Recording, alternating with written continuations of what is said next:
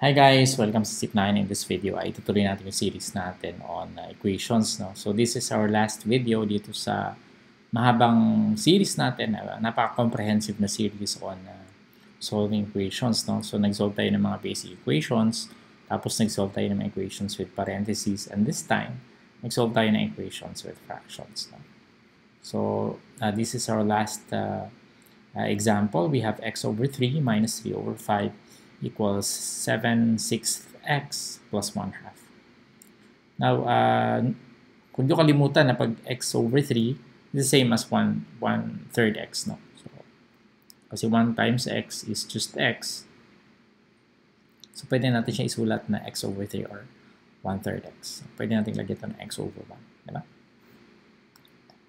Kaya, 1/3 x. So, sabi natin sa previous video, pag may mga fraction tayo nakikita sa equation maganda, ay multiply na lang natin yung both sides ng equation ng LCD ng mga fractions. No? So, we have 3, 5, 6, and 2. Ano yung LCM niyan?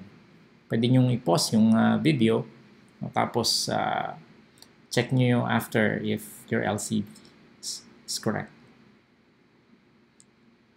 Okay, so sana na-pause nyo yung video. The LCD is actually 30. No? So, we multiply both sides of the equation by 30. So, magiging 30 times x over 3 minus 3/5. No?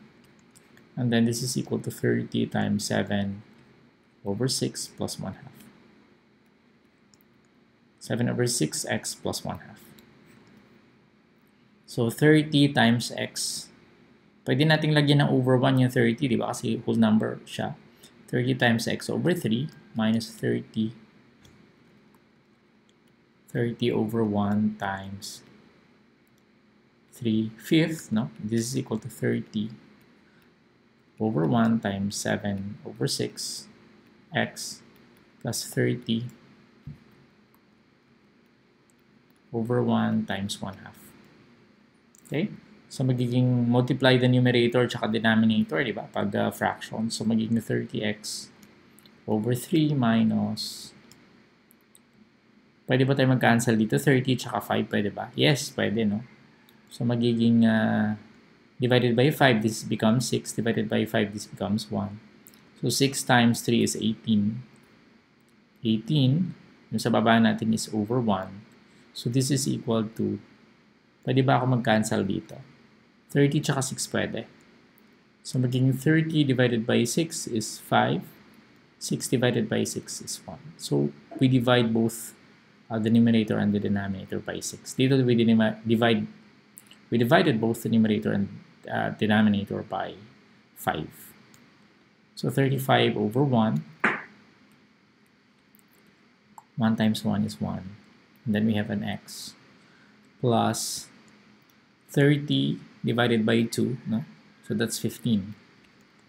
So 30 divided by 3 is just 10. 10x minus 18 equals 35x plus 15.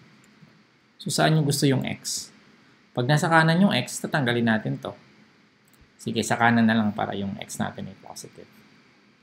So 10x plus 18, sorry, minus 18 equals 35x plus 15.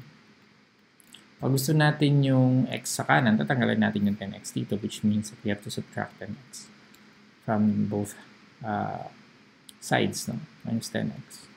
So 10x minus 10x is 0. Matitira na lang dito is negative 18. Is equal to, what is 35x minus 10? That's 25x. But I still have 15 here.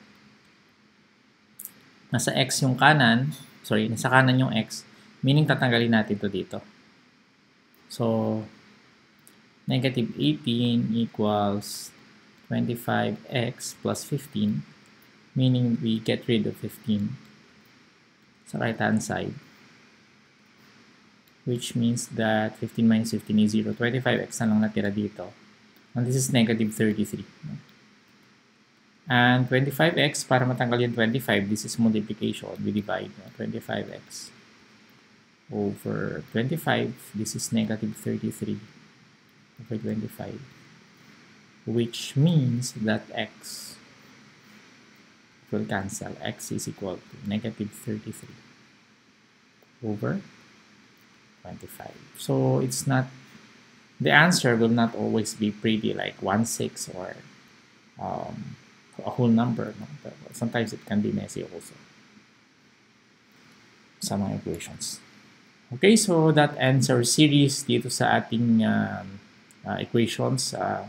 Maliban dito sa series na to, may mga lumang series pa tayo on equations, but this is the newest, no, kasi nagbago tayo ng graphics, no, ng ating whiteboard. So itong whiteboard na to, medyo mas maayos siya doon sa nauna nating whiteboard, which is paintbrush, no, paintbrush for Mac. So hopefully ay natuto kayo dito sa series natin.